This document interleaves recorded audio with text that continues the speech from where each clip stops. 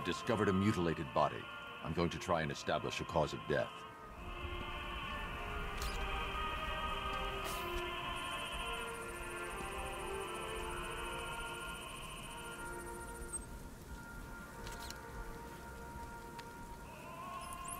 Blood tests reveal the cause of death was an overdose of painkillers leading to cardiac arrest.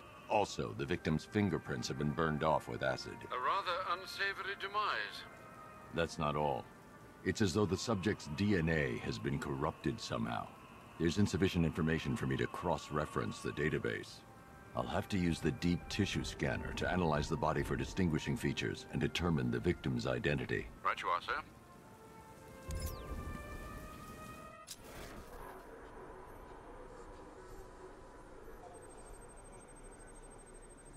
Scar tissue on the upper arm. I recognize the pattern. 20 years ago, this was a badge of honor among inmates at Blackgate Penitentiary.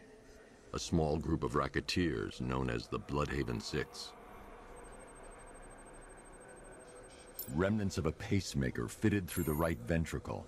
If I cross-reference the manufacturer with the pacing method, it will help to narrow the search. Clear signs of bone deformation on the victim's knee. Joint line sclerosis points to juvenile arthritis, a rare and debilitating condition.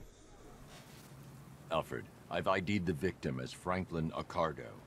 His records are a litany of drug-related offenses, sir.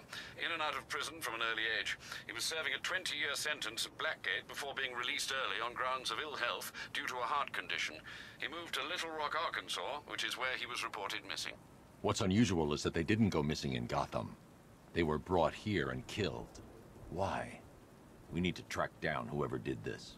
Might I suggest keeping an ear out for any more of that ghastly opera music? It sounds ominously like a calling card.